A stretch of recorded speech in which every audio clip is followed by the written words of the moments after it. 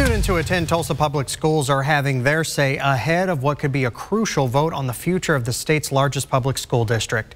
Thanks for joining us. I'm Rick Marinon. New at 9, Fox 23's John Acebus is live, where a rally just wrapped up, and he spoke with students who pleaded for the State Board of Education to accredit TPS and allow them to learn worry-free. Rick, they did that right here at this podium where they gave their speeches to students, parents, and board members. They also invited Oklahoma State Department of Education board members who will be voting on the future of accreditation to sit right here in these seats. But today, these seats remained empty. Stepping to the microphone are students taking a stand for Tulsa Public Schools and their teachers. By saying that they are wasting tax dollars, it dismisses the work and effort they put in to support us every single day. Students did not hold back Saturday. Is this what the future of we, Oklahoma's youth, and our past should be suggested to and subjected to? Students just want to go to school, their school. And yet here we are today. I spoke with one of the organizers of Protect Tulsa, Anna Barras. She's a 7th grade teacher at Tulsa School of Arts and Sciences, and she helped bring this event together. She says what students are cheering for tonight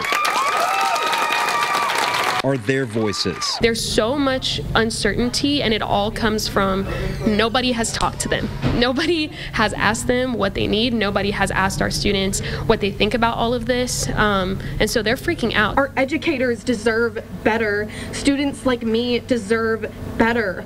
So let us move forward with the belief that the investments we make today will help better the future generations of students. Thank you.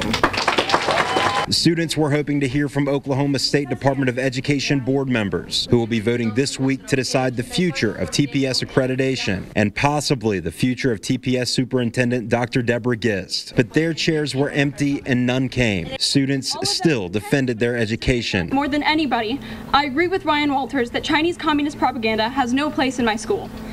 However, after taking Chinese at Booker T. Washington for 2 years, I can confidently state that this program is nothing but a language class. And one of many classes students want to attend without worrying about losing its accreditation. I believe that in the future, TPS will help me find out what interests me and what I think would be a great career for me. But all these things may not happen if TPS loses its accreditation. Many students worrying that they may have to leave their schools, asking some of their teachers, are you going to be the teacher for me for the rest of this year? Now, we will not know State Superintendent Ryan Walters' full recommendation until it's put on the agenda next week. Covering news that matters, John Acebus, Fox 23 News.